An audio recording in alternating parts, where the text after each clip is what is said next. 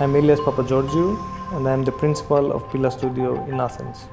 PILA was established in 2019 by myself and my partner, Christina, initially in New York, and then we came and we also established an office in Athens.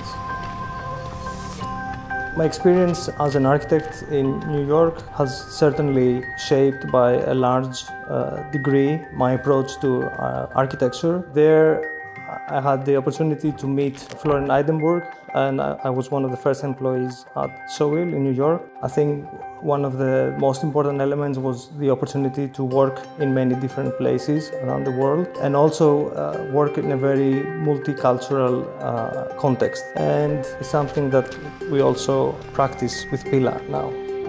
We have a team of about 10 people at the moment, and we kind of like all together conclude to the design direction. In general, with our studio, we like to work across different scales. So I think you can gain knowledge from a large master plan and apply that knowledge to a small residential project. You can also learn a lot by just designing a piece of furniture and apply that knowledge in the way you, for example, design a public space or a space within the city.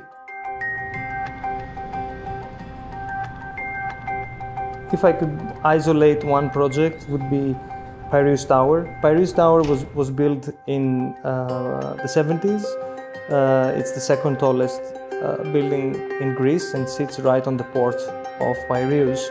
What is really amazing about this building is that it was finished, I think, in 1975, around then, but it has never been occupied until today.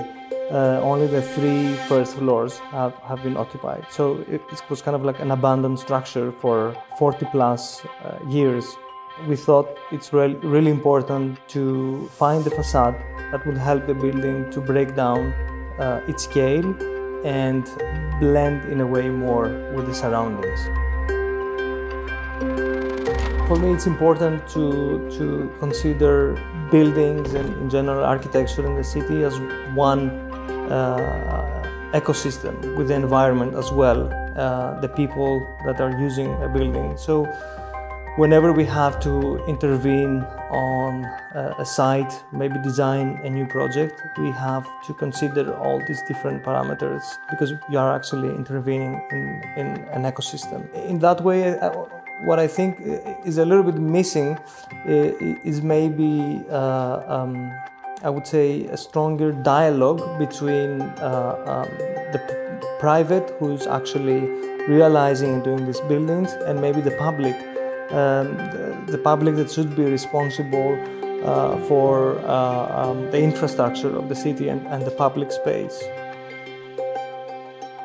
A visionary is someone who can implement a strong idea by sort of overcoming all the obstacles and challenges that come in the way of doing that. So, you know, we all in our life or in our work, we sort of have to, come in front of different problems, issues, challenges, obstacles. So I think when someone is able to implement a vision by taking all these different issues and problems and turning them actually into solutions, and into sort of advantages towards the vision, I think that's what makes visionary.